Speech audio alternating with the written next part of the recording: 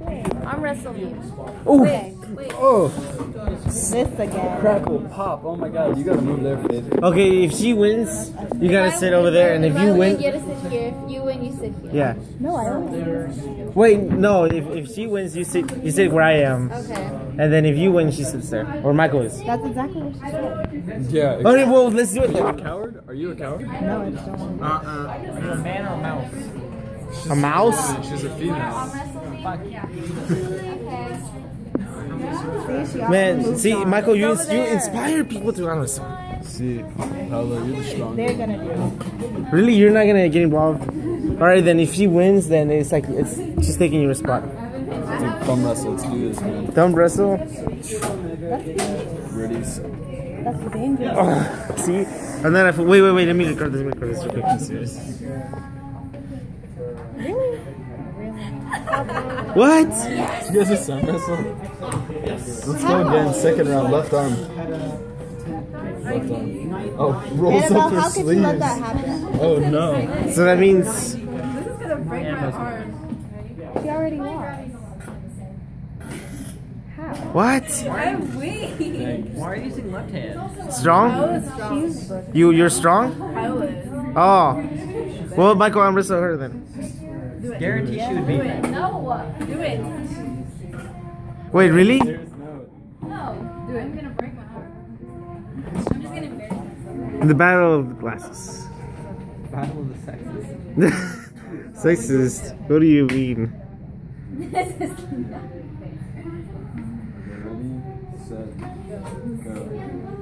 Ready, set, go. Michael.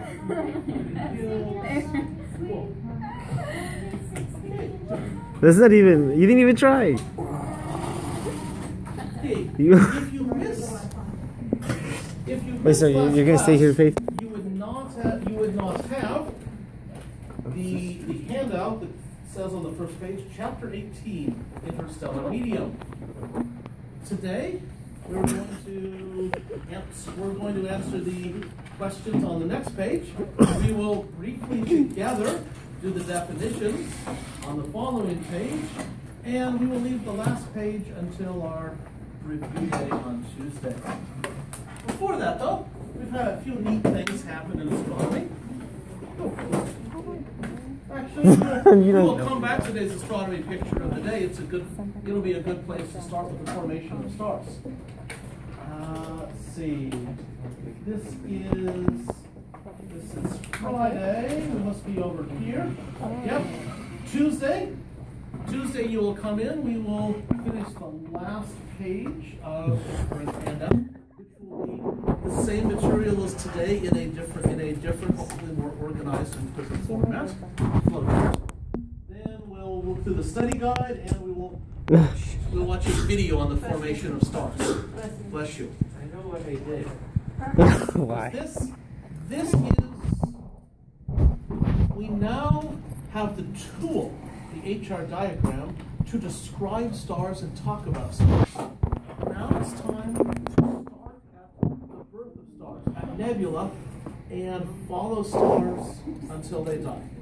Today, and for the test on Thursday, we're going to limit ourselves to the birth of stars through the main sequence. The beautiful thing about that is every single star in the universe follows exactly the same sequence of events from starting with the nebula and ending on the main sequence. After they run out of fuel in the core and leave the main sequence, then they split off into several different branches, and it dies several different ways. We'll start off with it where they have it all in common. Ooh. You know, if the Jet Propulsion Labs wants to start their news with spooky action in the distance, we might as well. One of the reasons that Albert Einstein always rejected quantum mechanics and basically most of 20th century physics was implicit in the laws of quantum mechanics is something called quantum entanglement. It works sort of like this. You create two, let's go with their particles, two photons.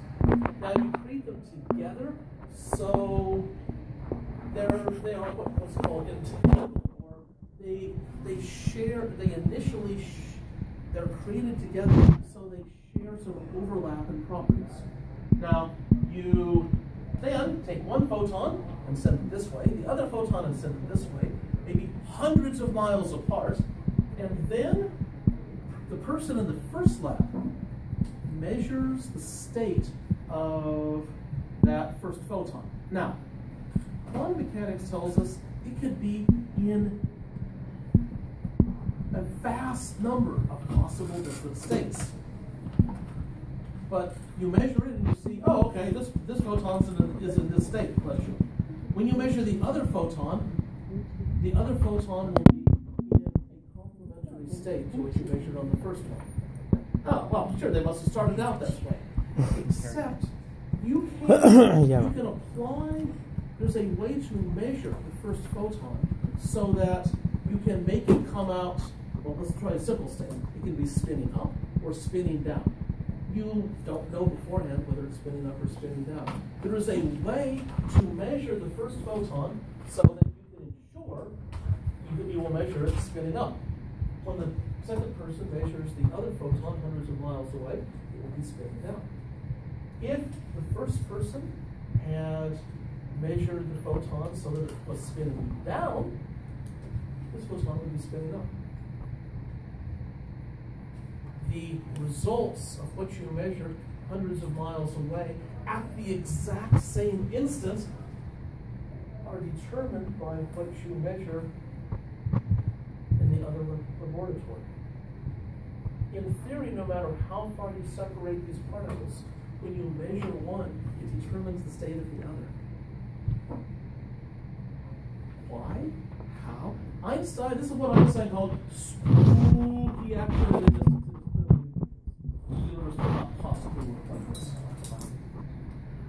A couple decades after Einstein started arguing about this, we were actually able to try it. It works. This is the way you can entangle subatomic particles and show this effect. It's weird. It makes the head hurt. I know I haven't explained it very well because that's as well as I've been able to understand it.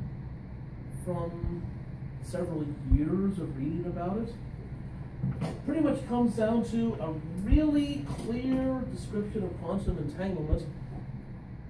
Requires, well, math beyond what any of us are ready to deal with.